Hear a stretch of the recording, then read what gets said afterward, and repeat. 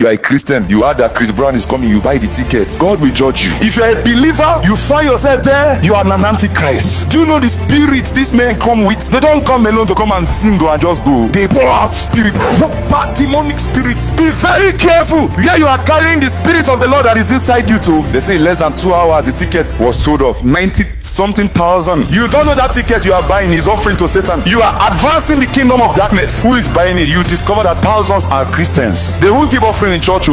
If Jesus was in your shoe, would Jesus go for that concert? And you call yourself a Christian? It can't be well with any Christian that is doing like that. I'm telling you, God is angry with you every day. You are not for light, you are not for darkness. You are in between. He said you are either hot or cold. If you are neither hot nor cold, I will spit you out. God has spit anybody out. Any Christian that stand there, that buy that ticket, God is spitting you out. You better tear that ticket. Don't even sell it to anybody. Tear it. If all Christians are one-minded, they will frustrate his effort not to enter here. If a pastor is coming for revival, they frustrate them to enter inside this country.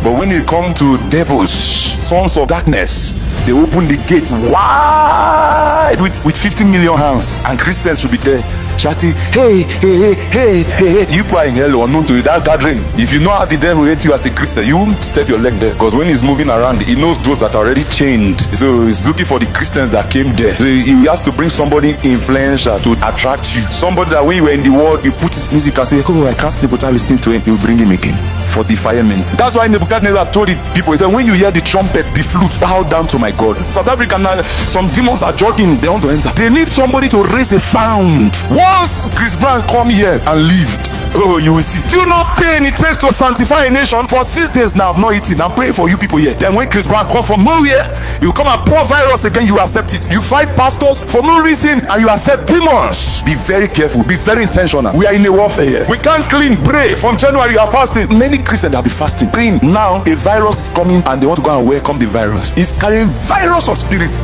Virus. If you are planning to go, may you sleep off. It's only when you come to church you have sense. That is why a spirit is moving around South Africa now called Enigma.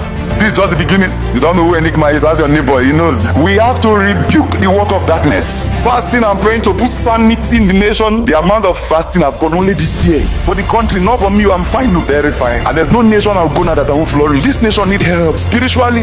Choose you this day who you will worship, who you will serve. When God wanted to destroy Jericho, before God himself came, he said they should sing. So Joshua, instead of him arranging armies, he set musicians to be moving around with singing. Then God came and Jericho went down. All spirit knows that before they move a sound, he must go ahead. He has soaked himself with darkness now and he's coming for people. And once he opens his mouth and be singing and jumping up and down, all the gates of hell will be releasing spirit.